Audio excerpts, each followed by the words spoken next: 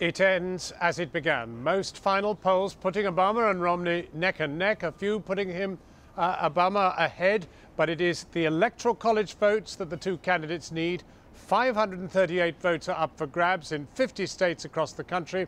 Obama and Romney need a majority that is 270 to win the White House. Now, only a handful of these votes are realistically still in play in 7 crucial swing states.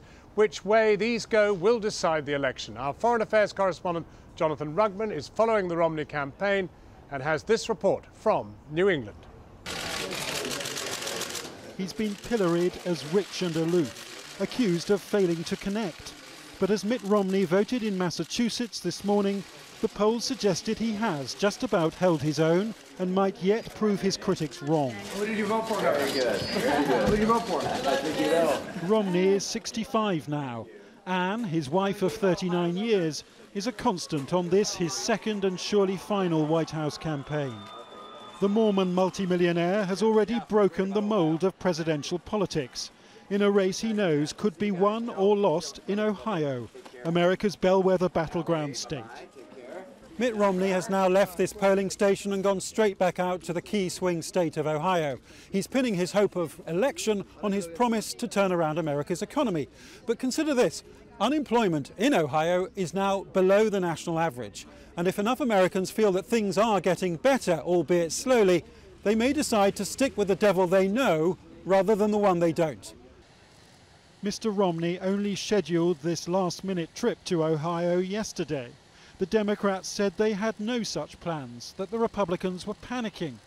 But look at this, a rival jet taxiing on the same tarmac in Cleveland this morning. None other than Air Force Two, with Vice President Joe Biden aboard. As if 4 years of electioneering weren't enough, both sides are now enlisting Election Day itself. Romney's neighbours know he won't win in famously liberal Massachusetts, but they claim his time as governor here provides the best clue as to how he'd run America itself. I think that's what we need in this country. I think we need both parties to work together. I wish we didn't have the parties. I wish it was just everybody working together as one.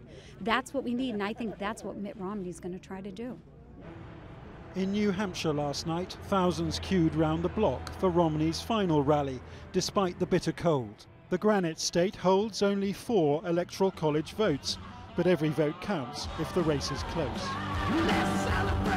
Inside, a rock and roll band warmed the crowd as midnight and polling day approached. Mitt Romney's final event on the stump was a frenzied affair, and frenzied it had to be, with Barack Obama ahead in 3 out of 4 of the latest local polls.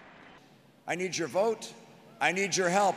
Walk with me. Walk together. Tomorrow we begin a new tomorrow.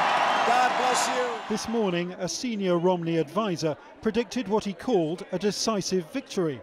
Whatever the truth, the longest and most expensive election in history is almost over, though America is bracing for another long night of vote counting ahead.